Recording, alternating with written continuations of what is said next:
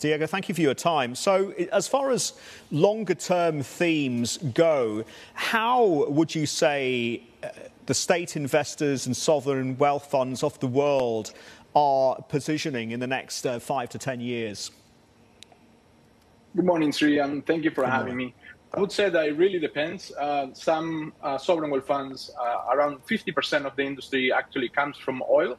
So those that are sourced from oil and gas are having a quicker recovery because of the inflow that they are receiving.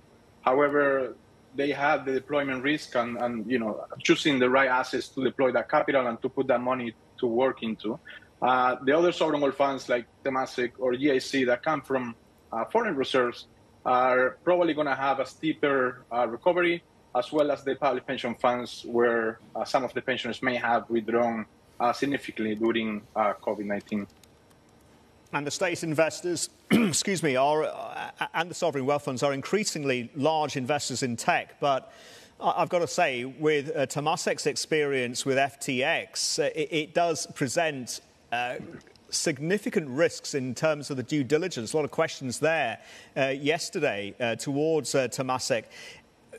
Less from a fraud point of view, but how cautiously do you think the sovereign wealth funds are going to tread in terms of AI being the next big thing?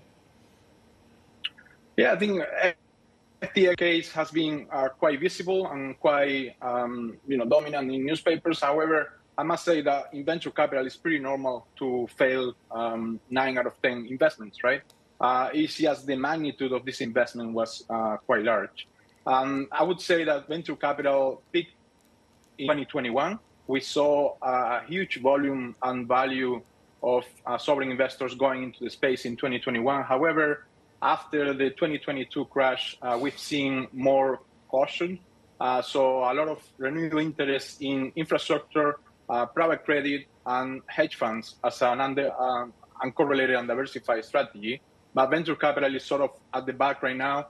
I would say investors like Temasek and GIC will keep investing in startups and in venture capital funds, but as you said, there will be more caution going forward.